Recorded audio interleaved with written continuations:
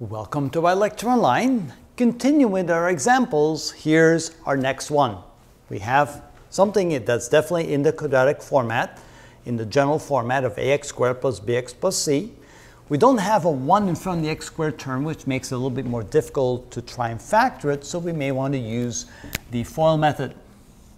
So in the front, we have the possibility of 2 times 1 or 1 times 2. So there's only two possibilities. On the back side, we have 7, which can only be obtained by 1 times 7 or 7 times 1. Now, what about the signs? Since this one is positive and the middle term is negative, that means both of the numbers we're looking for must be negative numbers. So it must be -1, -7 in that particular combination, one or the other.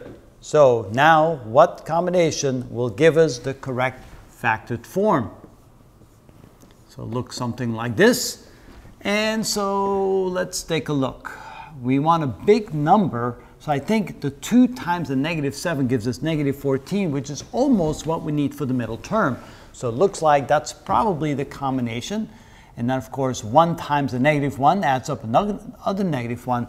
So it looks like this and this will give us the right combination. So 2 times the -7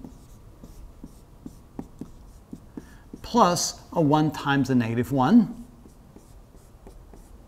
-1. That is equal to -14 minus 1, which is -15. And of course, that's the middle term we're looking for. That's the right combination. So we can say that the factored form would be 1x times plus -7, 2x minus 1. So that gives us a 1x minus 7 and a 2x minus 1. And notice when I multiply these two together, I get a positive 7.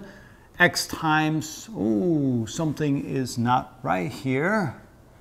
Oh no, it is right. So x times the -1 is -x. It's -7 times positive 2 is -14. That gives us -15. And yes, that looks like it's correct. Now we're not done yet because we're looking for x. Notice when we multiply an x minus 7 times the 2x minus 1, we get 0.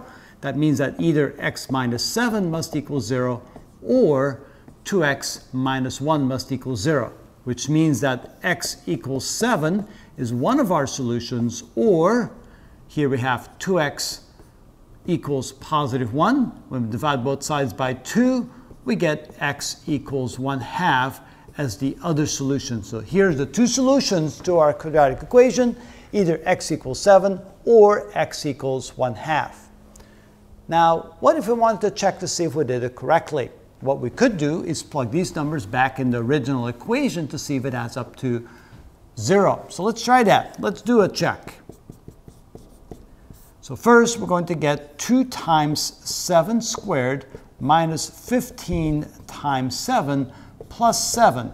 The question mark, is that equal to 0? So 7 squared is 49 times 2 is 98. 15 times 7, that's 70 plus 35, which is minus 105, and then plus 7. Is that indeed equal to 0? Well, 98 plus 7 is 105. 105 minus 105 is equal to 0, so that's checks. That is okay. What about the other one? Because just because one is correct, that doesn't mean the other one is correct. So let's try that one. So we're going to check the second answer. So here we have 2 times 1/2 squared minus 15 times 1/2 and then plus 7. Is that question mark equal to 0? So 1/2 squared is 1/4 times 2 is 1/2 minus 15 times 1/2 plus 7. Now 7 can be written as 14 over 1/2. And the question is that equal to 0? And you can see that a 1 plus 14 is 15, minus 15 is 0. And so, sure enough, both answers check out. And that is one way to see if the answers you got are indeed the correct answers. And that is how it's done.